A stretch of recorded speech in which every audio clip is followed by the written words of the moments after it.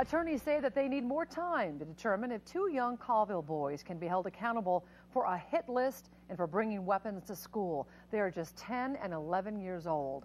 KXOY4's Kylee Cruz was at the boys' court appearance today.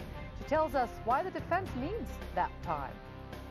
It was packed inside the Stevens County Courthouse today as family and friends of the two juveniles came out to this hearing along with many other members of the Colville community. The two boys, just 10 and 11 years old, entered the courtroom in shackles. Instead of spending time at Fort Colville Elementary, they've been locked up at juvenile detention.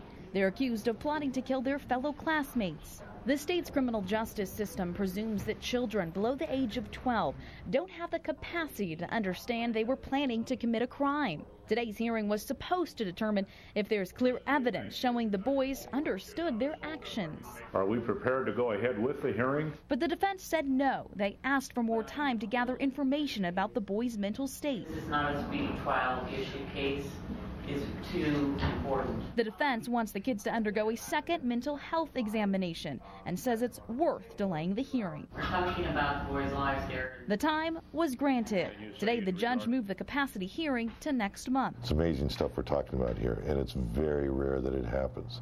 But it does happen, and it gets all of our attention. Colville Superintendent Michael Cashin says the school district is being proactive.